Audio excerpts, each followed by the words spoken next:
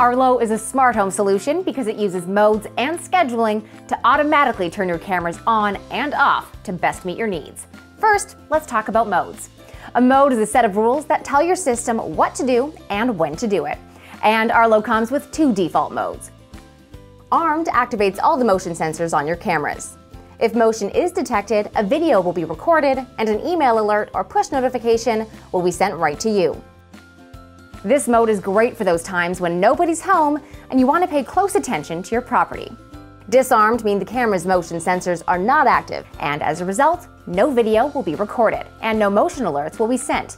This mode is generally used when someone is home. At any time, you can manually switch from one mode to another inside the Arlo app. But instead of having to change modes every time you leave and return home, you can automate your system by using schedules.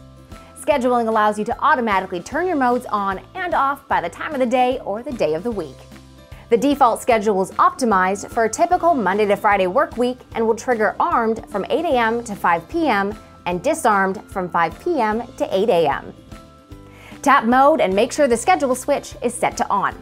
Now click on the pencil icon to open the calendar. Once the calendar is opened, choose a day to activate a mode. Tap the screen, choose the mode, and then edit the start and stop time and the days of the week to activate the mode. In some cases, you may want your indoor cameras off, but your outdoor cameras on. For example, from about 5 p.m. to 8 a.m. when you're home from work, you might want to monitor your car in the driveway, but not the inside of your home. In this case, it's neither armed or disarmed, but Arlo is here to help. To edit these settings, tap on Mode and select Add a Mode. Name your mode. A good tip is to pick a word or two that describes the mode's intended time of operation, like outdoor on or indoor off. Now select the outdoor camera that you wish to use and choose how you'd like it to activate. If motion detection is selected, you can set your motion sensitivity and press Next. Now choose what you want your camera to do when motion is detected. Set the duration that you'd like your camera to record for, and then choose which type of alerts you'd like to receive. Review the mode that you've created and click Save. That's it, my friends. This new mode is available in your schedule. Simply edit the schedule and select the appropriate mode for the times you want it to be activated.